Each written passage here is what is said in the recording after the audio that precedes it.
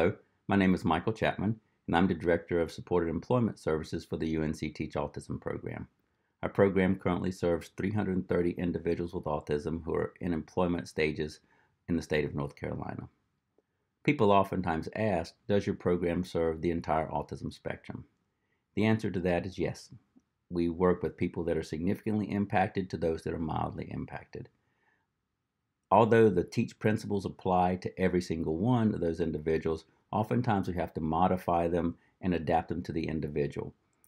The one thing that we do know that leads to more successful outcomes for individuals with autism is whether or not they have good adaptive skills. Those are good daily living skills, good vocational skills, and good what we call work habits.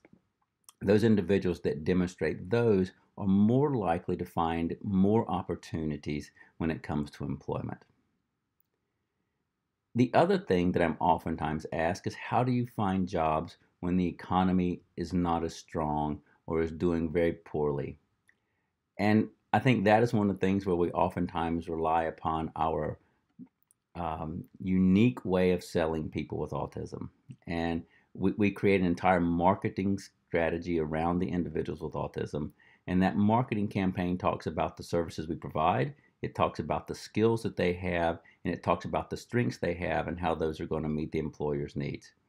One of the things that employers are always looking for is good employees, no matter the economic climate. And so as a result, what you have to do as a job developer is really pay attention to the employer's needs when you approach them about potentially hiring an individual.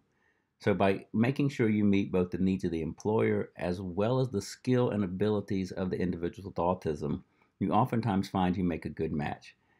When people oftentimes think about hiring anybody that struggles with an intellectual difference, they oftentimes think of how hard is this going to be, how challenging is it going to be, and our job as employment specialists helping people with autism is selling all the strengths that they have, making sure we talk about their ability to stay on task, their ability to remain focused, their ability to work to complete the work that's given to them, but most importantly, to show that they're going to be dedicated employees of the company.